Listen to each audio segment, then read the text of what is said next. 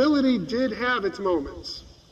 It allowed countless families to pass the Thanksgiving turkey in peace. Once upon a time, it allowed television pundits to talk with each other rather than shouting at each other.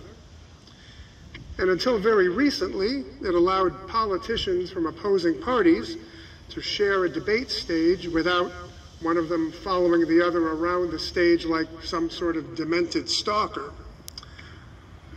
However, civility always had a darker side as well. In the late 1700s, just after our nation was formed, civility helped inspire the Sedition Act, aimed at forcing newspapers to be more civil to the president and his administration. But the penalties weren't civil, they were criminal, and there were newspaper editors imprisoned for the crime of speaking out against the president in an uncivil manner.